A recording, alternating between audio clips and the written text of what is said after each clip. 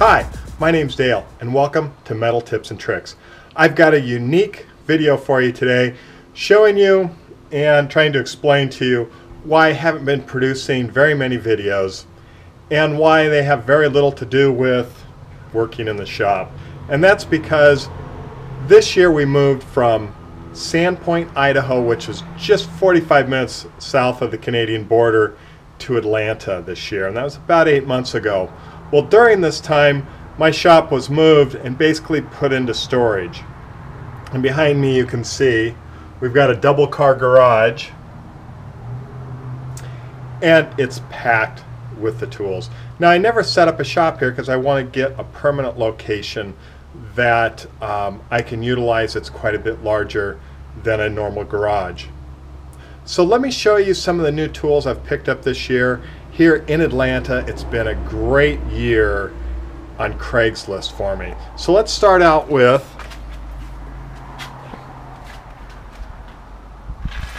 these cabinets right here.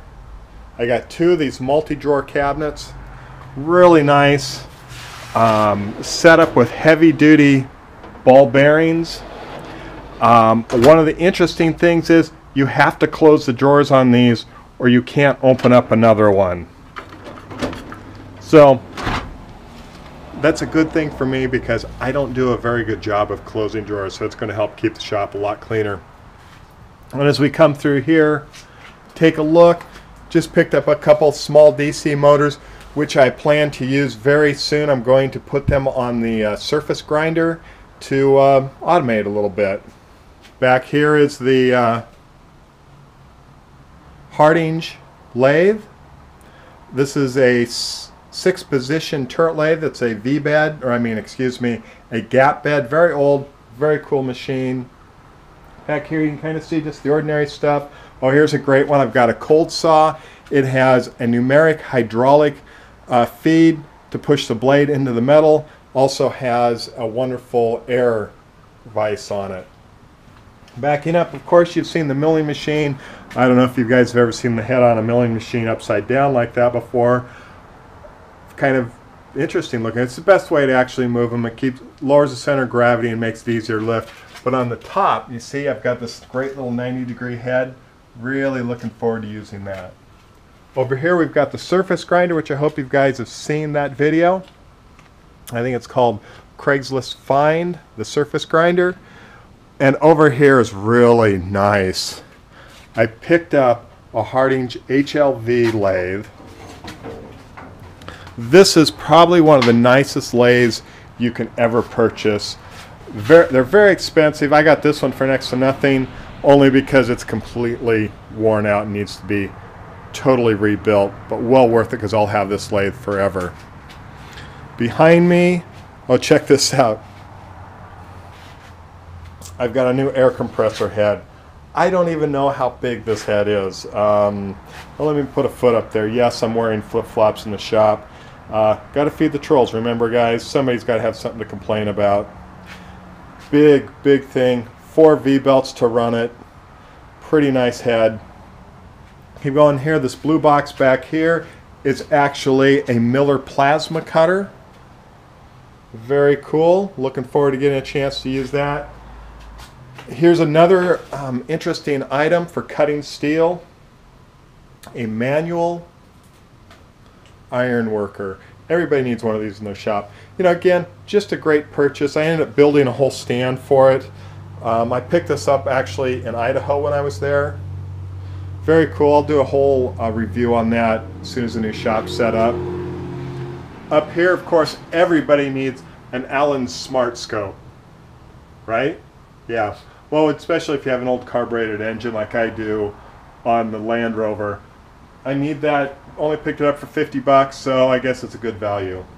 Back here you can see there's a sander, kind of where all the welders are sitting right now.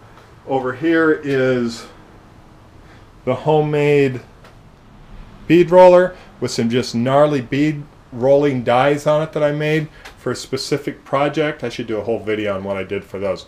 Very cool. You guys, of course, have seen the Intco lathe.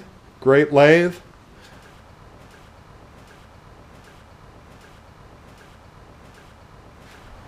over here we're going to go to, it'll probably be my go-to metal lathe. It is a Clausing Colchester 15-inch, 60 inches between centers. This thing can do more threads and more finishes than any lathe I've ever seen. Set up just the way it is right now, you can do about 500 different threads and finishes. And if I change a gear in there, I can double that.